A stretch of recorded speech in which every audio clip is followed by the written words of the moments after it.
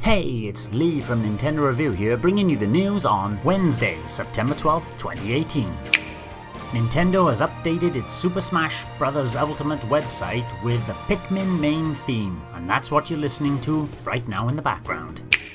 If you like Figma figures, then you'll be shouting hip hip hooray for the Splatoon Girl Figmas. You can place an order at Play Asia, Ami or Good Smile, £40 for a regular single, and £86 for the DX version, which includes both the Inkling Girls. Splattershot, Splat Dualies, Splat Roller and Burst Bomb weapons are included, as well as other gear from the game, including studio headphones, the King Flip mesh and the knitted hat. Each girl comes with a squid figure, matching their corresponding colour pair in the games, ink splat effect parts. Both girls also have posable faces and movable eyes.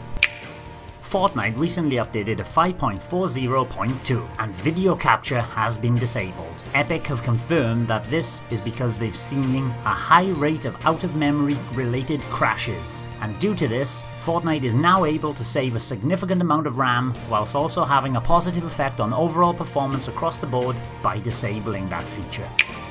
11-bit Studios have announced a release month for Moonlighter, and we'll be seeing the action RPG with roguelike elements in November.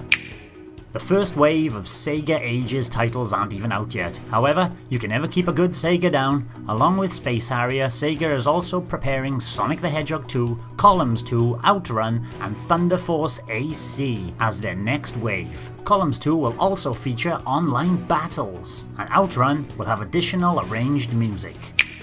Nintendo have announced a Splatoon 2 collaboration event for Animal Crossing Pocket Camp. When this goes live on Thursday, you can expect your entire Animal Crossing Pocket Camp area to be covered with ink. Thanks for watching, and don't forget to check out Nintendo Review's great content at Twitter, Facebook, Instagram, YouTube, podcasts on SoundCloud and iTunes, and our website nintendoreview.co.uk.